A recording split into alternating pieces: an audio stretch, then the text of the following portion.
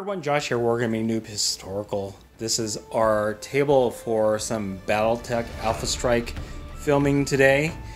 These roads are a little wide for the mechs, but you know, it is what it is. But that's not the point of this hobby vlog. Today I'm updating you guys on my progress for 100 Years War project. It's not a lot, or at least it doesn't look like a lot, but I feel accomplished by having completed some of this stuff. So over here is a French battle. I don't have the flag or banner on there yet, but it will be. Wish my lighting was a little bit better. I'm just using natural light. So the coloring that I use for these guys are split between blue and yellow, and then solid blue and solid yellow on some of the knights slash man-at-arms. This is an 18-man battle, and you know, in fact, I put 6 to a base, so there's 3 bases here. But what I had thought initially was 60 by 40 bases were actually 45 by 40.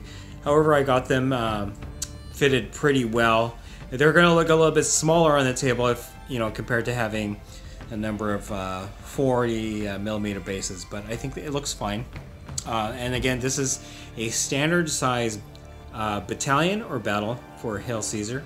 It's usually between 16 and I think 24 figures, and I have 18, so I kind of split the difference. I started mocking up the English, and this is how I'm going to have them form. This is 2 stands of knights or men-at-arms. You can tell, I don't know if you can tell, but some of these have the Orlais, so that's a good way to distinguish them from the French. I have to mock up a 3rd stand. Once that is set, I'm going to kind of record it, take pictures, so I know which figures go where, because right now they fit fairly well. I don't want any gaps in the line here, so we will complete, or I will complete the last stand. I do have a bannerman in the back, and yeah, so that's it for the Foot Knights, and this is all from the first box of Foot Knights, so obviously I will be creating another battle of French Foot Knights slash men-at-arms, and then another battle of English out of the second Agincourt Foot Knights box. And then after that's done and everything's painted, I will move on to the French and English army boxes, which will give me the crossbowmen for the French and the archers, the longbowmen, for the English. So I did start working on the mounted knights or mounted men-at-arms, and I had these weird 80 by 60 bases laying around, and so I textured them.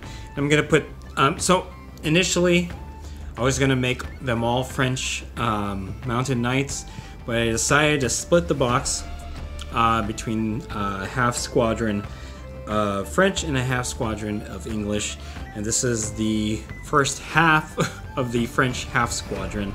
I'm gonna bring this up. So these are just mocked up. So this one right here is actually glued onto the base and fully painted. These 2 are in various stages of paint and assembly, and I have them poster tacked. So I'm gonna actually bring this up a little bit closer so you guys can see what it looks like. And I'm trying to have them in kind of like an angled position, so when I put the second stand or the half squadron, they're forming kind of like a V formation. So this is the one that's completed. Nothing too fantastic. Again, I am not a prolific or even good painter, but I just want these to not be gray plastic as we start using these for Hail Caesar. But yeah, so that is the half squadron, or half of a half squadron for the French. I'm going to have them all have lances. So as a reminder, I am using Paul Scrivens-Smith's stats for 100 Years War, our late 100 Years War. I will post those down below, at least a link to his blog, so you guys can see what the stats are. They're pretty standard stats. They're all equal in terms of everything, skills and all that stuff.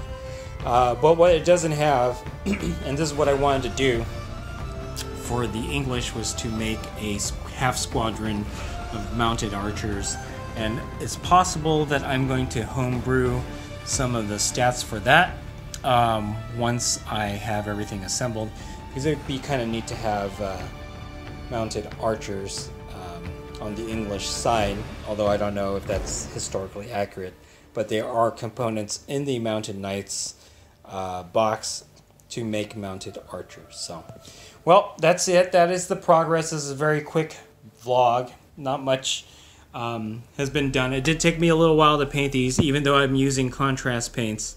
But you know, timing, free time is always a rare commodity. But pretty soon I'll be moving to the English, and then I'm going to finish up the French Mounted Knights with lances, and then we'll go on from there. Namely, I will be finishing up the Mounted Knights box by creating a half squadron of English horsemen, and then we're going to go and start building up the French and English army boxes, and that's it. Alright, if you like this video, go ahead and click like. If you haven't subscribed to the channel, I appreciate it if you would. Click the bell notification icon to get notified of all new unboxings, vlogs, and all that other fun stuff coming out of the channel, and then click the link in the description below to join our Discord server. That's the best way I can personally interact with you and chit-chat you about Hail Caesar and any other gaming that we cover on the channel. That's it. Thanks for watching. Stay tuned for more hobby vlog from WarGamingNewb Historical.